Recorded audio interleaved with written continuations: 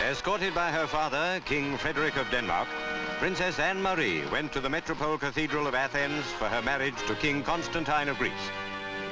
The distinguished congregation included representatives of all the royal houses of Europe. Queen Frederika acted as sponsor to her 24-year-old son.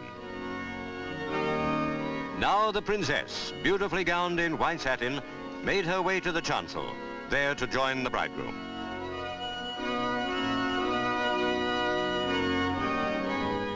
The impressive marriage ceremony of the Greek Church was performed by the Primate of Greece. In accordance with that ritual, it fell to the bridegroom's mother, Queen Frederika, to take the rings of her son and his bride and cross them 3 times to represent the Holy Trinity.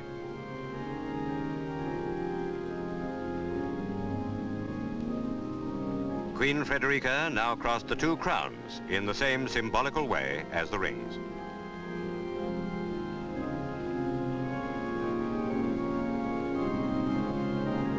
Prince Harald of Norway and Crown Prince Gustav of Sweden then took the crowns to hold over the heads of the king and princess.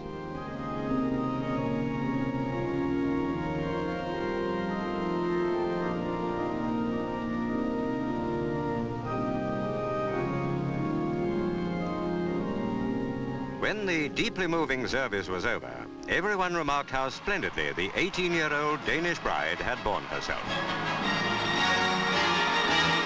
It was the same on the return to the palace. Also how well she had endured the terrific heat now beating down upon the procession.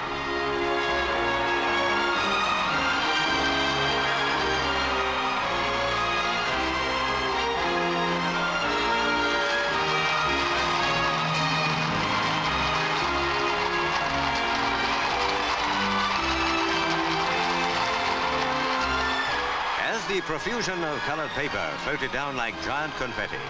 It almost seemed like a great day on Broadway.